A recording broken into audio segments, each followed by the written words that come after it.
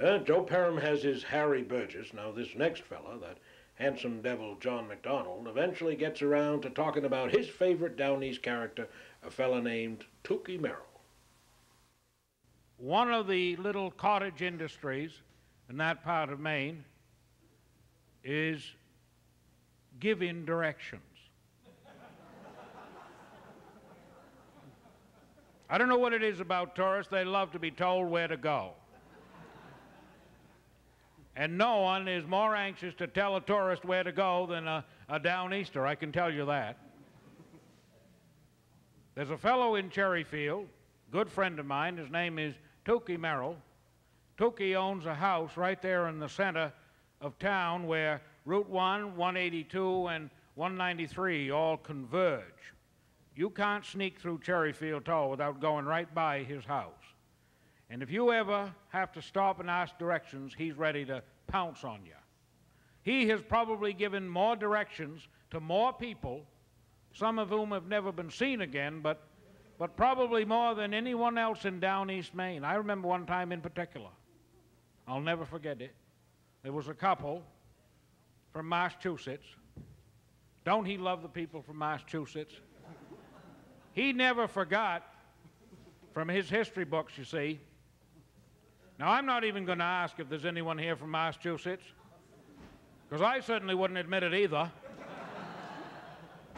They try and cover it up when they're here, I know,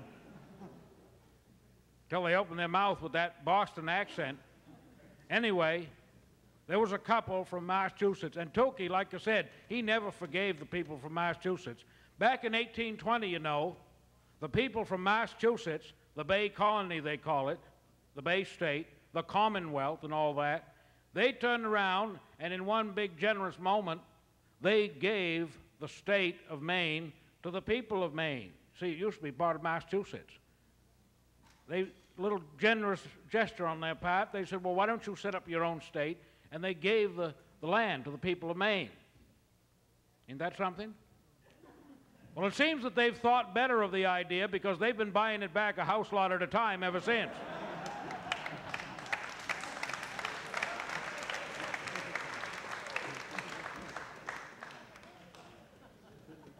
Feel like I'm at a real estate convention. Anyway, Tookie never forgot that. So whenever he sees someone coming by with Massachusetts plates, he's ready.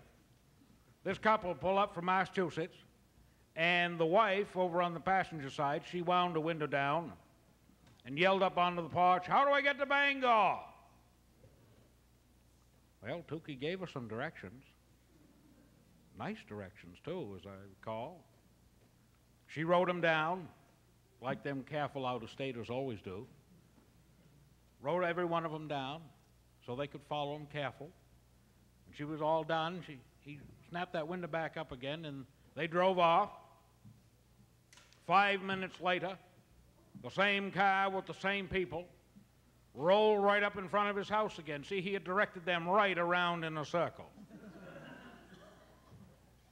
Well, when she looked around and realized what he had done, she snapped that window back down again, and I tell you, she gave him a tongue lash and almost blistered the paint on the front of his house. Never heard such language.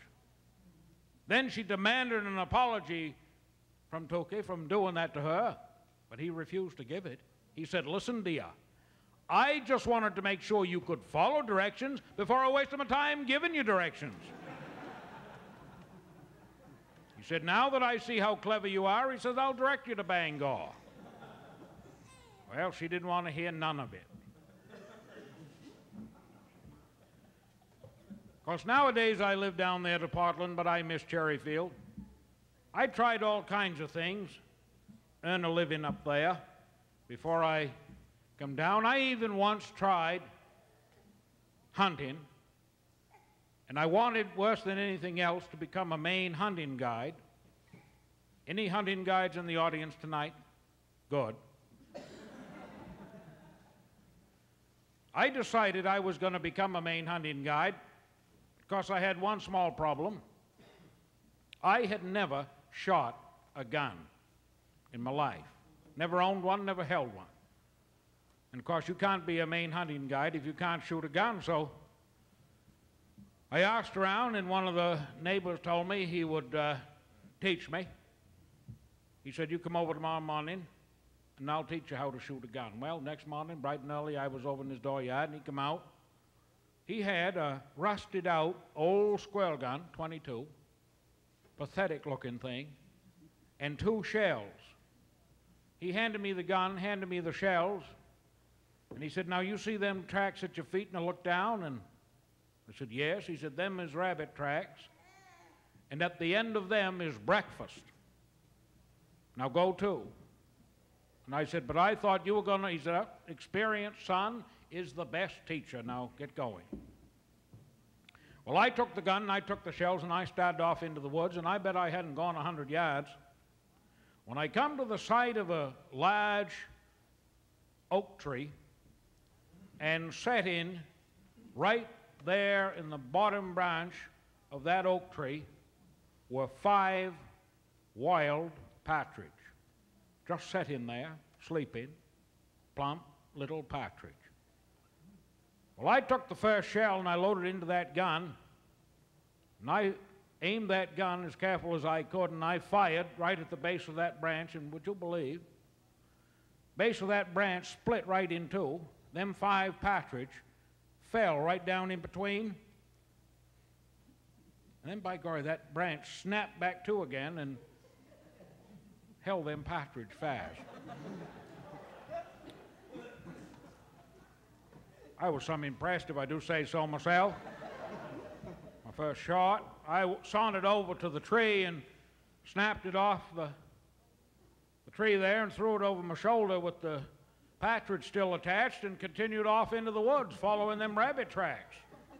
Well, you know, I hadn't gone another 100 yards when I come to the side of a hill, and I stopped there to rest, put my branch down there, put my gun down, and stand there resting. All of a sudden, I heard a roaring sound. I look up, and there was a bear charging up the hill at me.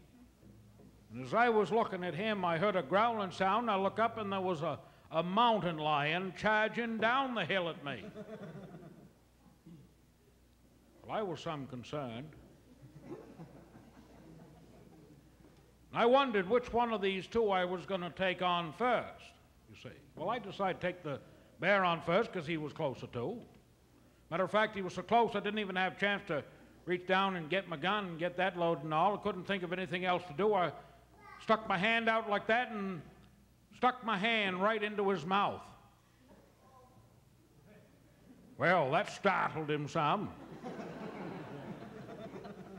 But you know, that old bear just kept coming. And as that bear kept coming, of course, but now my hand starts going further and further down his throat. First into his stomach, then into his intestines, first upper and then lower.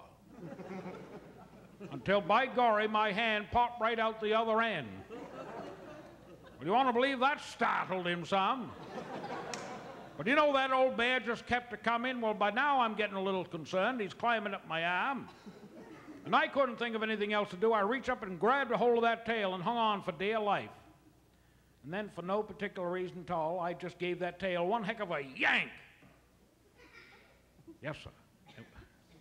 Would you believe I pulled that bear right inside out and backwards? Well, you want to believe that startled him some? But that old bear just kept coming. Only, of course, by now it was in the opposite direction. So I had time to turn and consider the mountain lion, who all the time was charging down the hill at me. Well, the 2 of us squared off, all ready to do battle, the mountain lion and me. When all of a sudden we heard a screeching sound, we look up, and there was a pack of wolves closing in on the 2 of us. Do you know I barely got that stockade built? That's right.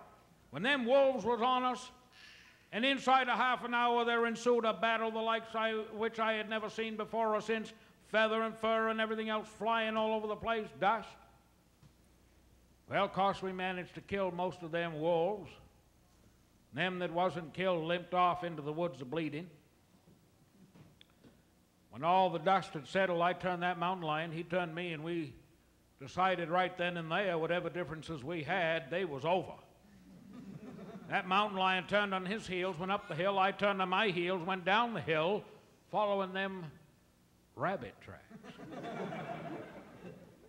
Well, you know, I hadn't gone 100 yards when I come to the side of a stream, and I'm standing there on the side of that stream wondering which way I was going to turn. And I look across the stream, and there staring me dead in the eye were two rabid, sick-looking wild dogs. Jaws snapping and foam flying and everything else. I could tell they was pretty sick. And they was about to take a chunk at me as look at me. Well, I decided I'd have to take them on next.